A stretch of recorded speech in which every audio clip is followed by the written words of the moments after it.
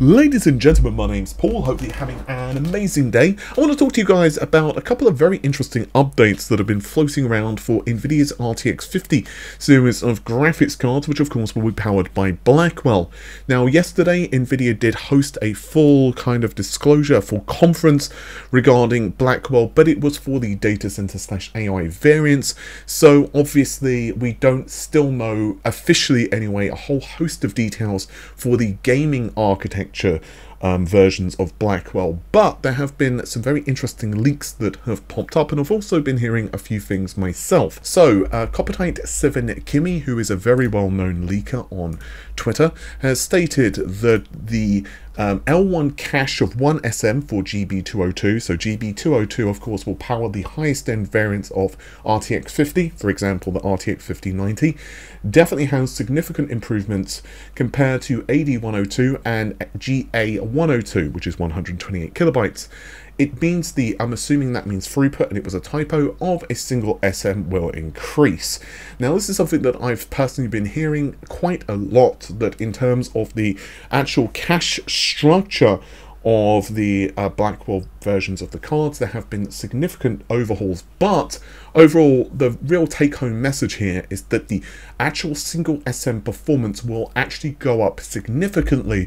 And of course you can't directly compare one architecture against another. For example, you can't compare like RDNA 2 versus RDNA 1 or RDNA 3's number of compute units, so you can't say like, you know, this has X number of CU versus this number of CU, but AD102 for example has 144 SM. That would be of course the fully enabled variant, and of course if you would go to the 4090 or what have you, then obviously you have a set number of SM disabled. Coppertite also adds that GB202 will use the same process node as GB100. I must clarify once again that TSMC 4N, which is basically Nvidia, is based on TSMC 5, not 4. I'm sorry I cannot match Jensen's naming with TSMC naming. We need professional chip analysis. At least there is a 30% increase in density. Now, earlier I had actually been hearing it was 3nm, so I don't know if information has changed or whether my information was simply wrong at the time.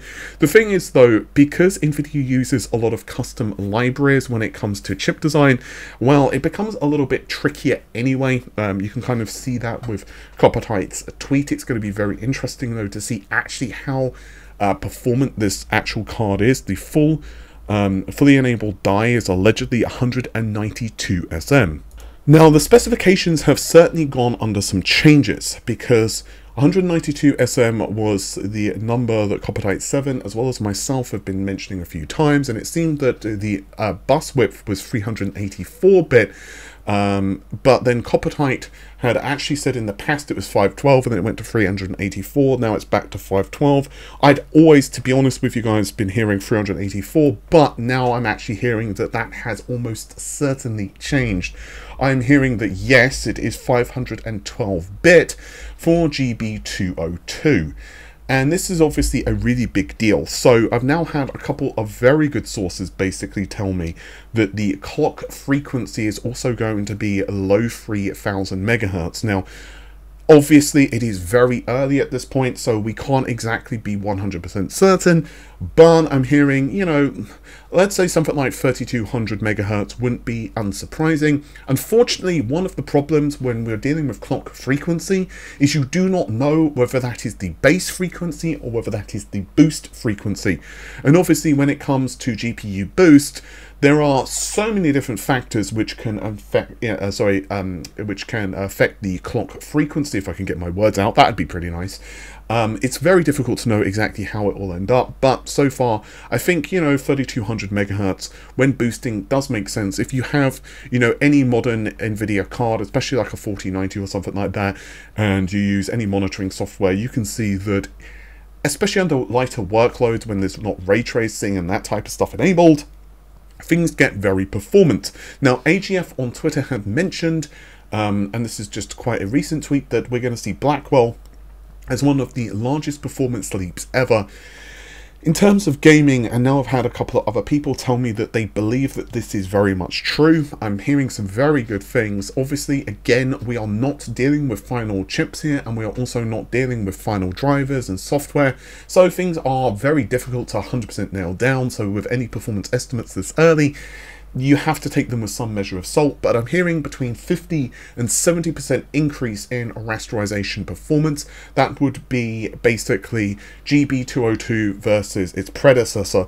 So that is very impressive, honestly. I mean, I think there are a lot of folks who wouldn't necessarily have agreed that upgrading from like a 3080 to like a 4080 is necessarily worth it. I mean, obviously, if you've got the money, fine, great, but you know, the 3080 is still a really good card, but it's going to be very interesting to see what Nvidia priced these at, because quite frankly, I am not expecting these things to be cheap, and that is putting it mildly. So yeah, I'm hearing now that we're looking at 512-bit for the memory.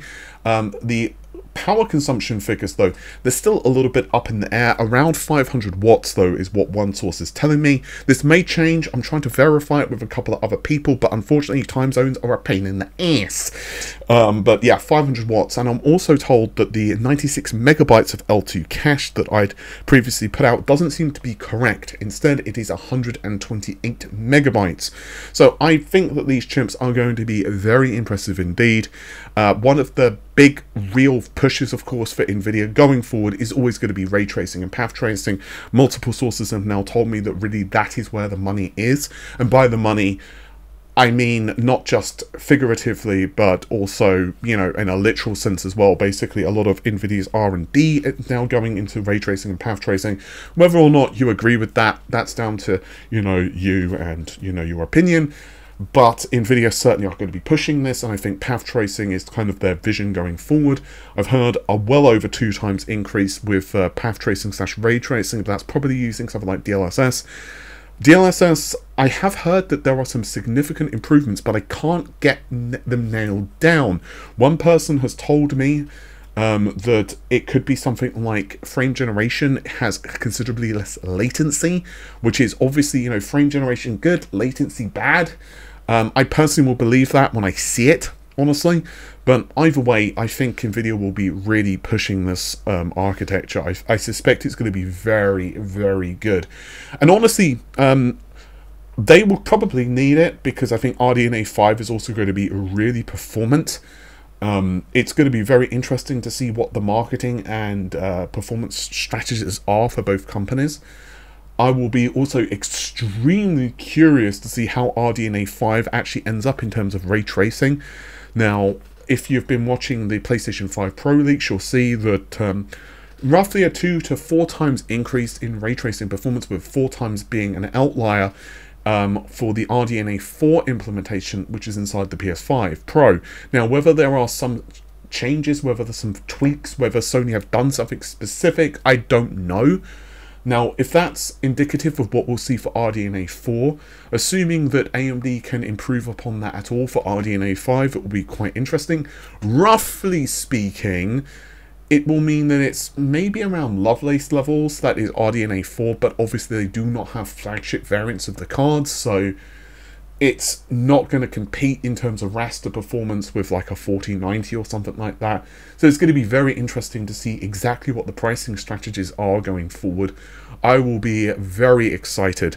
With that said, guys, I think that's just about it for this particular video. I'm going to try to get more solid information and try to make a more comprehensive list of specifications, because honestly, I've heard some really mixed numbers, so I don't know if it's simply, you know, Nvidia giving some disinformation, which is actually kind of a thing. In fact, there are some Tom Henderson was tweeting actually that Sony are now like really mad on the whole PS5 Pro leaks, and they are now quite literally starting to do internal investigations, and they're probably going to start to reduce the number of studios going forward which are going to be receiving like development kits in the early stages, which kind of sucks actually. So yeah, like there's a lot of fighting back for leaks right now, so that is going to be, well, it's going to be very, let's just say I'm going to be interested to see how this shapes up. With that said, guys, take care of yourselves, have an amazing day, bye for now.